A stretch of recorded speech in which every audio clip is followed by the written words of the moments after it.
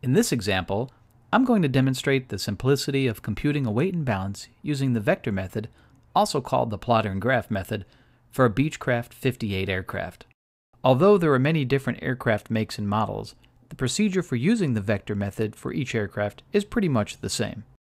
Now, the vector method is made up of two parts: the paper graph, which indicates the weight of the aircraft vertically and the center of gravity horizontally, shows the aircraft center of gravity envelope for your aircraft. And there's the aluminum plotter, which has the weight scales for each loading position in the aircraft. The most important thing to know when using the vector method is to ensure that the aluminum plotter is lined up properly with the graph. Now, to do this, make sure that the top or bottom edge of the aluminum plotter is aligned with the horizontal weight lines on the graph. It is incorrect to align the aluminum plotter with any of the center of gravity lines on the graph.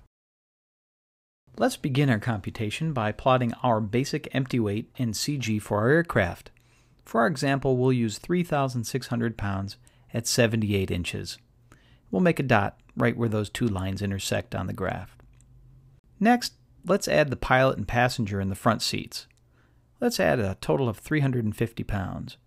We'll take the 0 tick mark, put it on our empty weight in CG, and draw upscale to the total weight.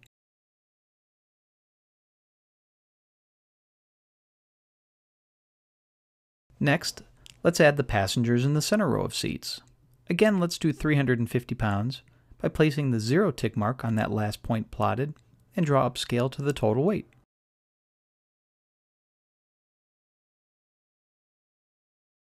Next, let's add the passengers in the last row.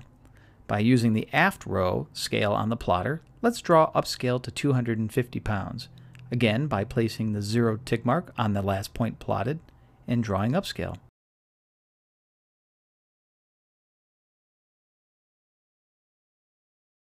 Next, let's load baggage in the aircraft. Let's put 100 pounds of baggage in the aft baggage compartment.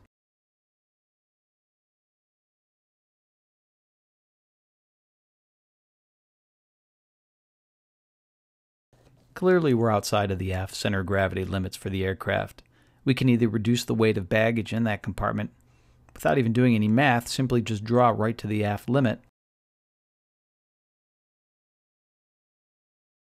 But for simplicity, we're just going to put the 100 pounds in the nose baggage instead of the aft baggage compartment. Now, the maximum takeoff gross weight in this aircraft is 5,500 pounds. We're simply going to draw fuel to our maximum takeoff weight, make a mark, and let's make a mark for our landing fuel. We'll make that 40 gallons, so we can see at landing what our weight and center of gravity is going to be.